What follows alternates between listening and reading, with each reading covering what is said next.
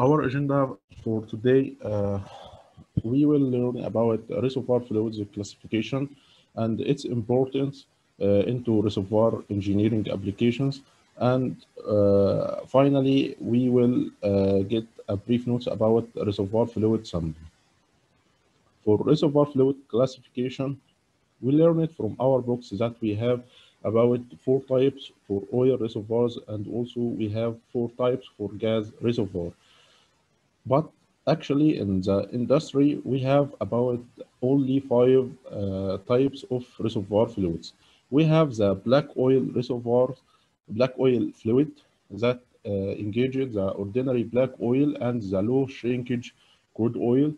Also, we have the volatile oil fluid reservoir fluid that includes the near critical crude oil and the volatile crude oil. For gas reservoirs, we have three types. We have dry gas reservoirs, we have wet gas reservoirs, and gas condensate. The gas condensate reservoirs, including the retrograde gas condensate reservoirs and near critical gas condensate. And we will learn how to differentiate between these types of reservoir fluids.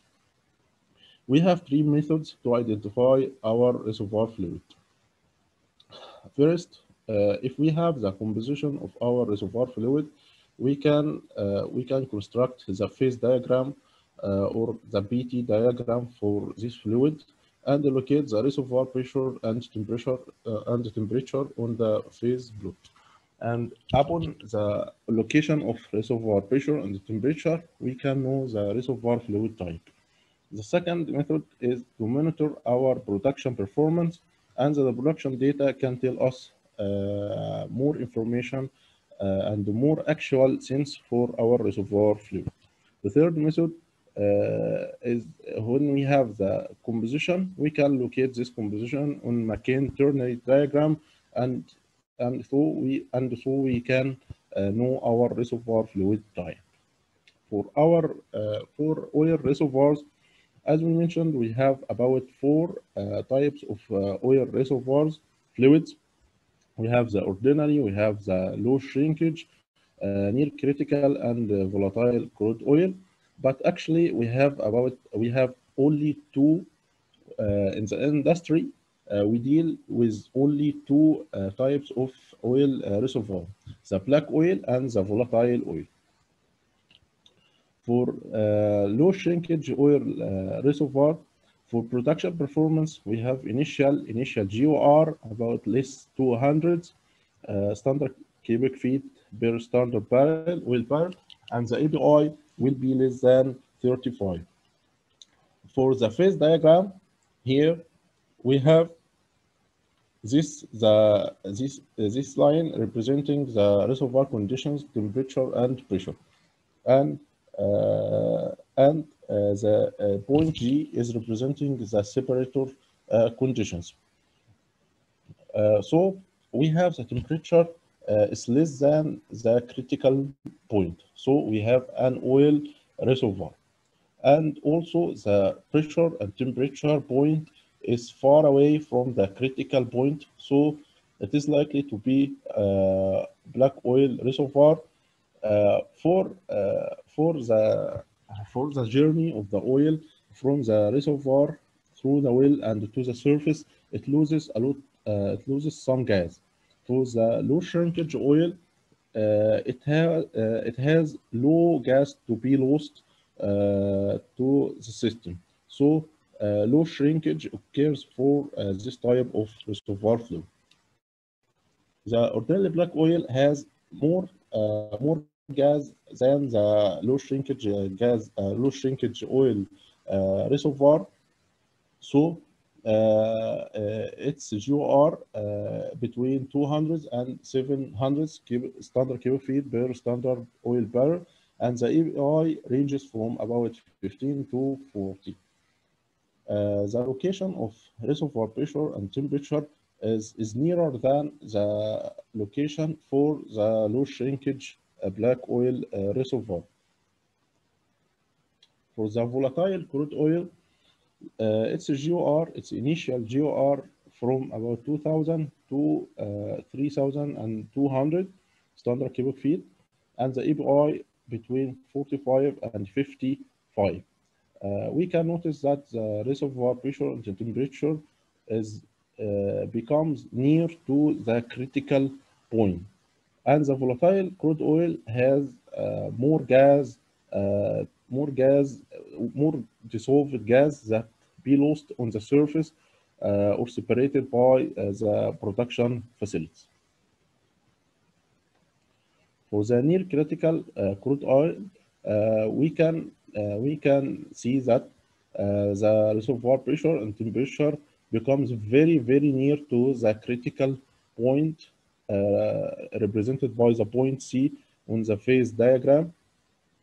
So we can see that when the pressure being about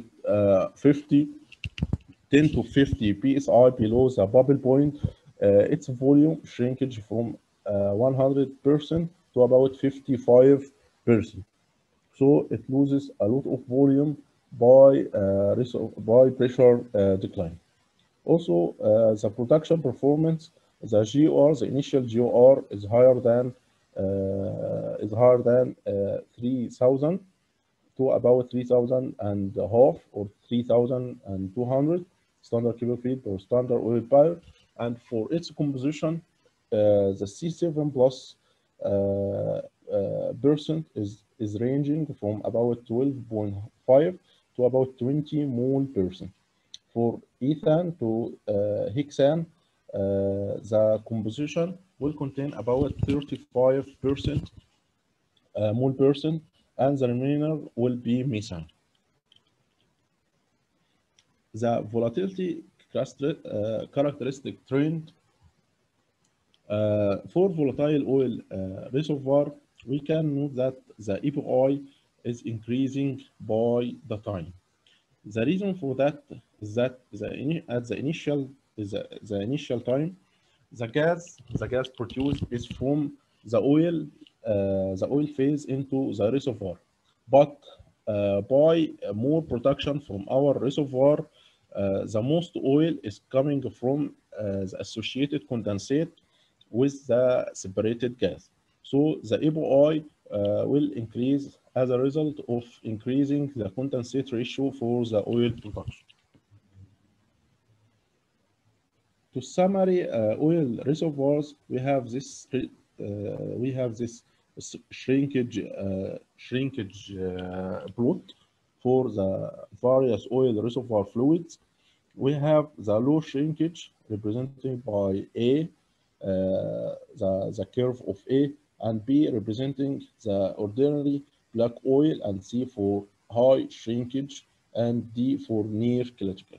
So the near critical oil reservoir has the greatest shrinkage between all oil reservoirs.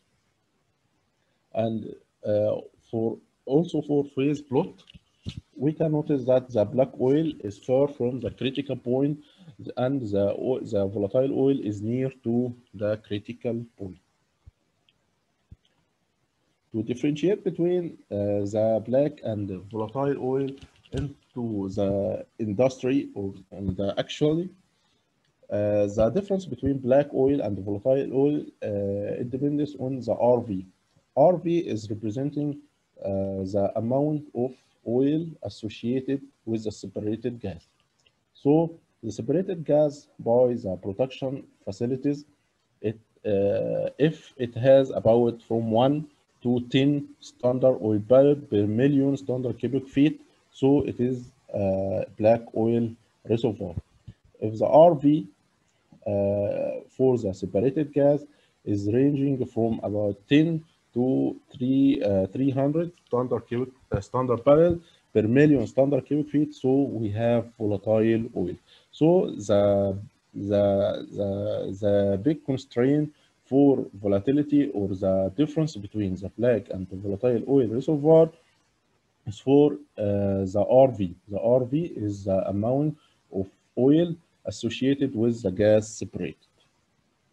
For gas reservoir, we know that we have four types for gas reservoir: dry and wet. and the condensate reservoir representing retrograde gas condensate and the near gas condensate. For dry gas, the dry gas reservoir, the composition will still in the gaseous state into the reservoir conditions, the reservoir pressure and temperature, and also as a surface, it will still into the gaseous state. So no liquid is formed from the dry gas reservoirs. The GOR for dry gas reservoir is more than 100,000 standard cubic feet per standard oil barrel. So it is very low GOR. For wet gas, the difference between wet gas and the dry gas is that the wet gas remains into the gaseous state into the reservoir pressure and temperature, and also when the reservoir pressure declines, it also will remain into the gaseous state. But when this gas is coming to the surface, some oil are precipitating from the gaseous state and form it into or form it as a liquid into the separator conditions. So this is the difference between dry gas and wet gas reservoir. The GOR for wet gas reservoir is ranging from 60 to 100,000 standard cubic feet per standard oil barrel. And also the API for the separated oil above 60 degrees. For gas condensate reservoirs, the temperature is located between the critical point and the Cree-Condon term. The Cree-Condon term is the point as the last oil droplet will become as into the gaseous state. So the retrograde gas condensate in the reservoir life at the initially with production, some of this gas is condensated condensed as oil phase into the reservoir until it reaches to the maximum point or the maximum point of liquid drop out. Then because the attraction forces between the heavy component molecules will become more than the attraction between the heavy molecules and the light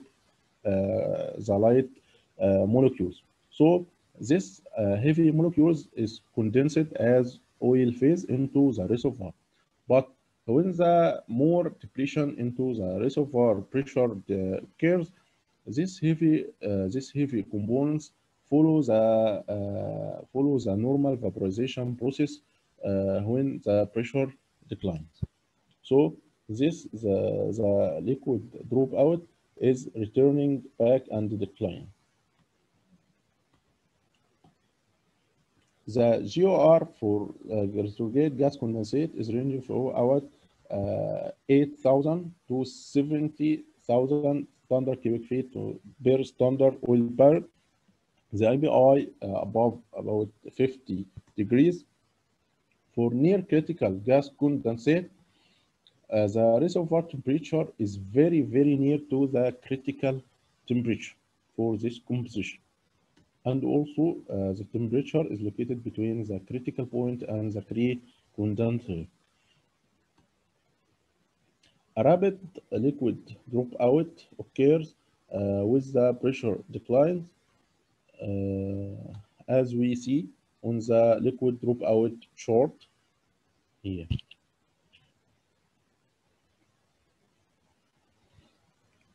To differentiate between gas condensate and the volatile oil reservoir, for composition, the volatile oil contains more than 12.5 mole percent of C7 plus, and the gas condensate is condensate less than that number. Also, the gas condensate GOR is greater than 3,000 and half standard cubic feet per standard barrel. So we use the first and the second method for differentiating between oil and gas reservoirs. using the composition and locating the reservoir pressure and temperature on the phase plot, and also recognizing the production performance or the initial production from the reservoir. The third method is to use the McCain ternary diagram. The ternary diagram of McCain, we have 3 points or 3 corners for the ternary diagram. The first corner is for methane and nitrogen. The second corner for C7 plus, and third corner for methane to hexane and CO2. So by locating and intersecting these points of composition, the intersecting point, we have 4 segments for gas condensate, volatile, ordinary, and low shrinkage and dry gas systems. When the intersecting point is located into these segments, we can identify the reservoir fluid time. Also, again, for production performance, the black oil has the GOR is increasing when the reservoir pressures decline below the bubble point. Then the GOR declines again due to depletion. Also, the GBR, the EBI declines gently with time of production. For volatile oil, the GOR is increasing when the pressure declined below the bubble point, and the significant differentiating between the black oil and the volatile is for EBI. The EBI for volatile oil reservoirs is increasing with time. For gas reservoirs and retrograde gas reservoirs, the GOR increase by time and also the EBI. For wet gas, the GOR is constant because the wet gas is still and will still into gaseous state into the reservoir conditions, and also the EBI is constant. For dry gas, no liquid dropout occurs. We have 3 properties also to differentiate as a summary between the oil and the gas reservoir, that the initial GOR and the EBI and C7 plus mole person into the composition of reservoir composition. The black oil and volatile, retrograde, and wet gas, dry gas, and the GOR. By using the GOR, excluding any well issues like gas cooling or any well problems, we can identify our reservoir fluid. We have some examples. We have a well that producing initially with an EBI about 54, and the initial GOR about 23,000 standard cubic feet. So initially, as the GOR is above 3,000 and a half standard cubic feet, so we can suggest that it is a gas condensate reservoir. Second example for a field that has a GOR 2000, so it is an oil reservoir. And also the GOR is about 2000. It is very high to be black oil, so I suggest to be volatile oil. Also the EBI was increasing from 51 to 63. So it is a significant property for volatility. So we have a volatile oil reservoir. We can notice also in the composition below that the C7 plus mole person is about 14.91. So it is higher than 12.5%. So it can a volatile oil reservoir. The third example, the yield or the RV representing the oil associated with the separated gas. The initial yield is about 125. So it is very high, and it can be gas condensate reservoir.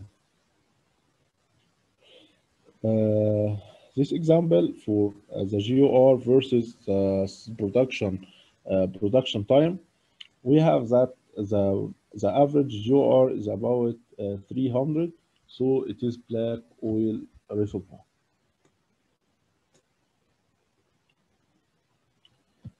We have also the GOR versus production time.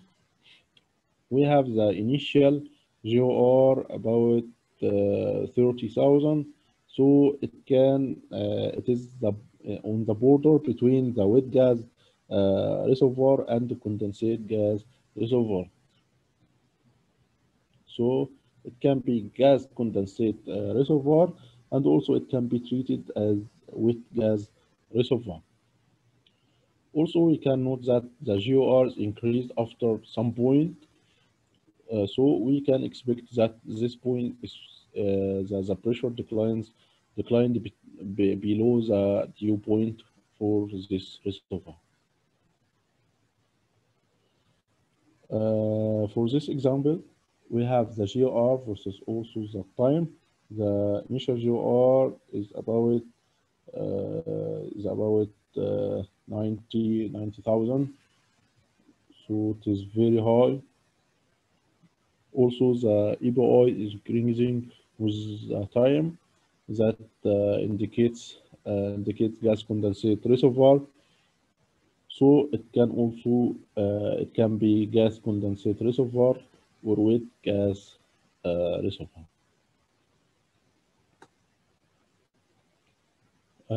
For this example, the GOR starts from very low number, and then increasing for very high number.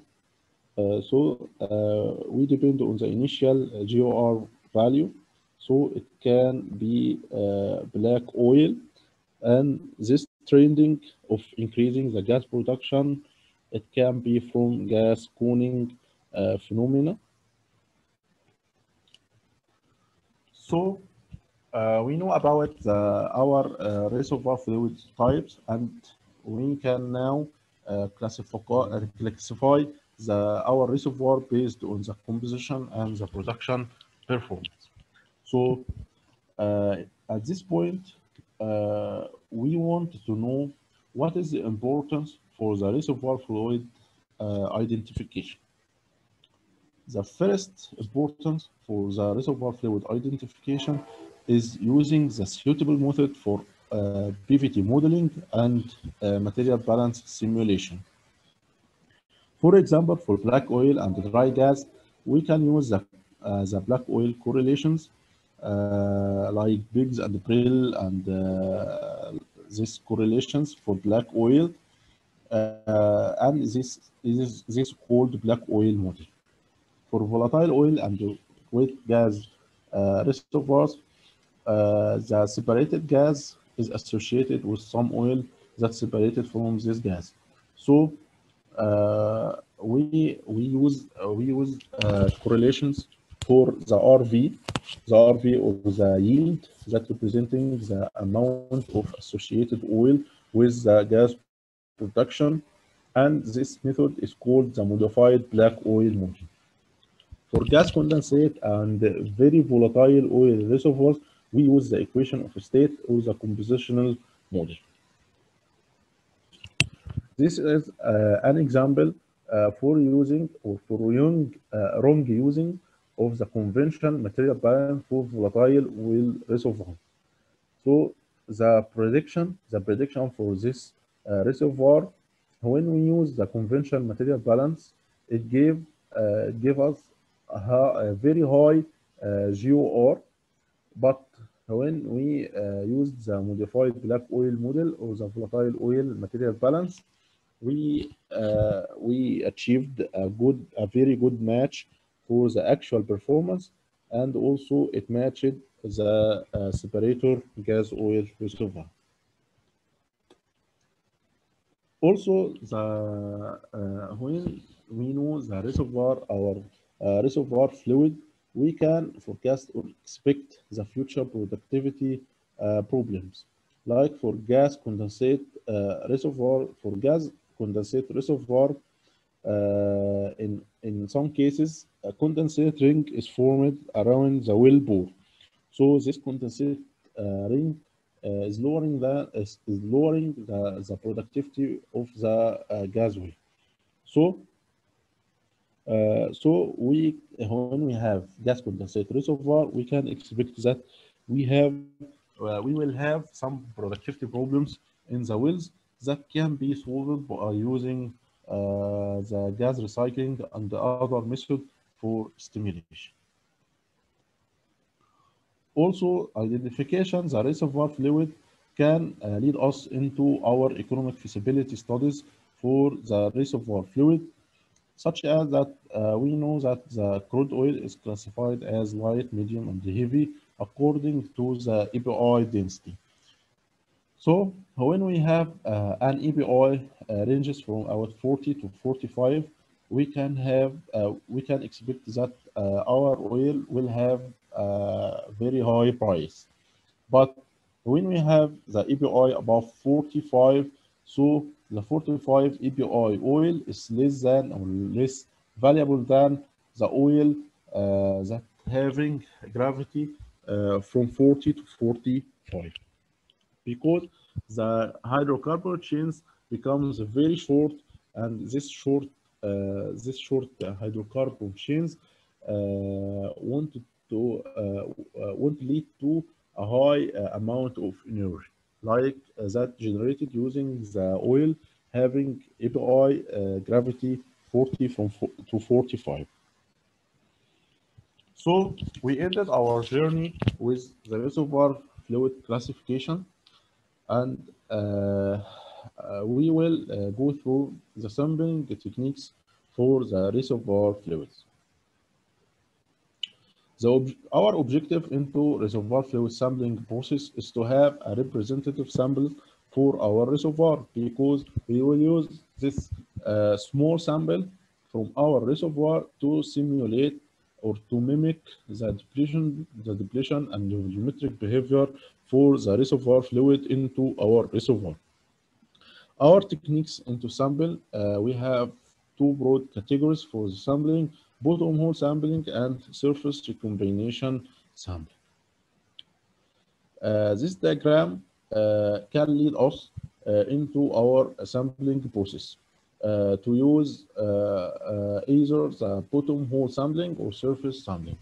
For oil reservoir, for black oil reservoir, when we know that the reservoir pressure is above the bubble point, we use the bottom hole sampling. When we have the reservoir pressure at the bubble point or below the bubble point, we can use the surface recombination sampling technique. For volatile oil,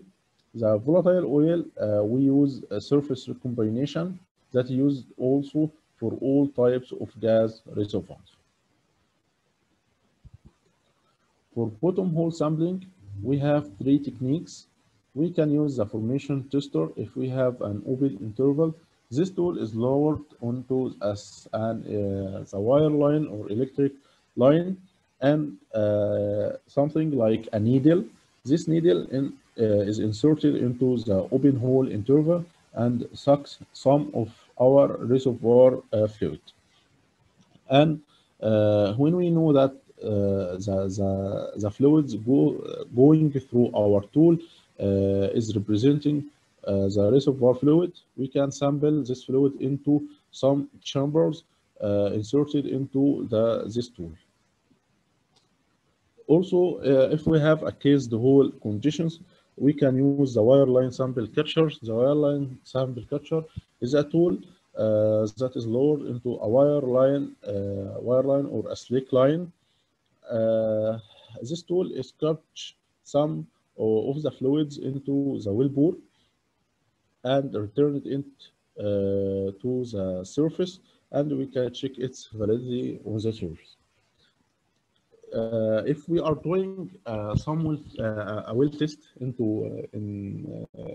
the well, we can use the DST string to sample some of the reservoir fluid into some chambers that are built into the test stream. For the open hole formation tester, called RFT for Halliburton or MDT for Chamberlain, the first step is to use the resistivity and pressure. The resistivity when we are when the needle of the entity or the RFT is inserted into the open hole interval and starting pumping out the fluids from the reservoir. In the beginning, the mud filtrate is being sucked from the open hole interval, and then the reservoir fluid begin to go through the tube. So, in the mud invasion fluids stage, the resistivity is very low.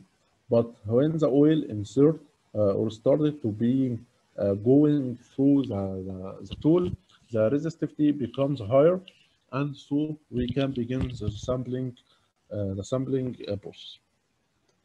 Also, for the MGT or RFT tools, we have the optical fluid analyzer. The optical fluid analyzer is using the optical properties for the various fluids. So, when we start the pumping out fluids from the reservoir, so it uses the optical properties for water and oil and gas to interpret it as a column indicating or interpretation for the fluids being pumped from the reservoir. At the beginning, as we see from at one, so it is a mud filtrate, so it is labeled as blue.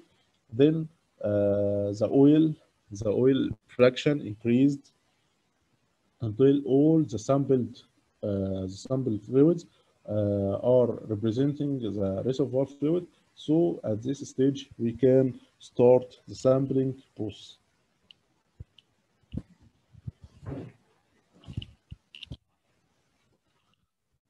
For MDT, for steps for sampling, first, we can choose the good phases that have high mobility that can help us into our sampling process. Then we can measure the pressure and the mobility.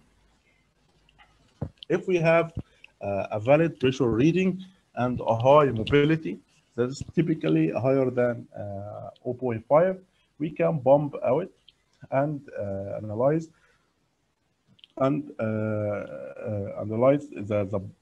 the fluids that are being pumped through the MDT tool using the resistivity reading and also the optical fluid analyzer.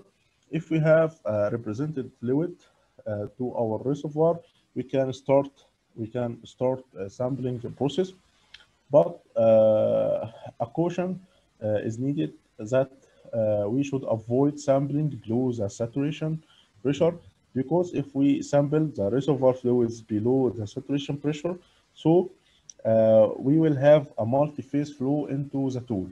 So the multi-phase flow will lead to not representing sample for our reservoir.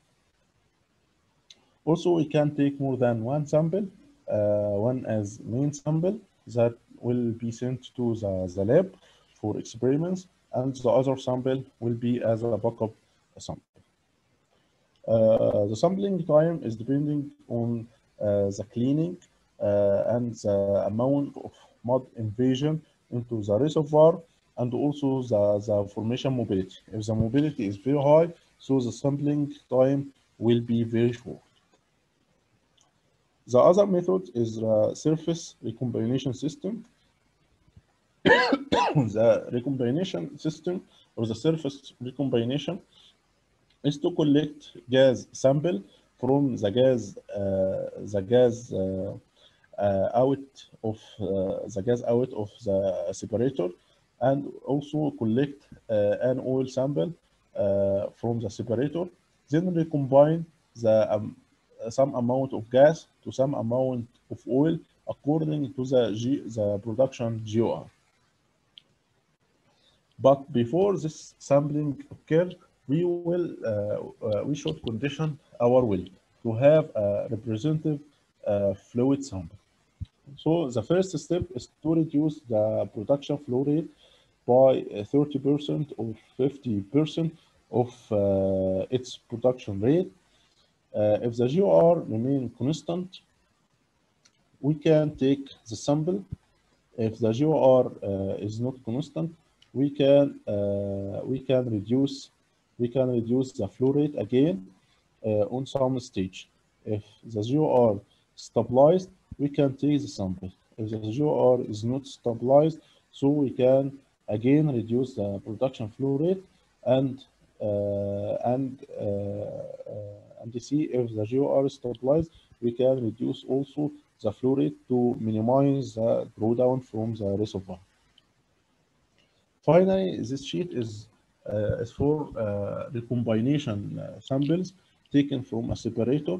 A condensate, three condensate samples and three gas samples. The sample will be labeled for the temperature of sampling and also the pressure for the reservoir, for the separator, and the volume of sample and the bottle number, sample number. Thanks, and any questions? Okay, thank you, Engineer Muhammad. Please, if anyone have any question, don't hesitate to ask in the question and answer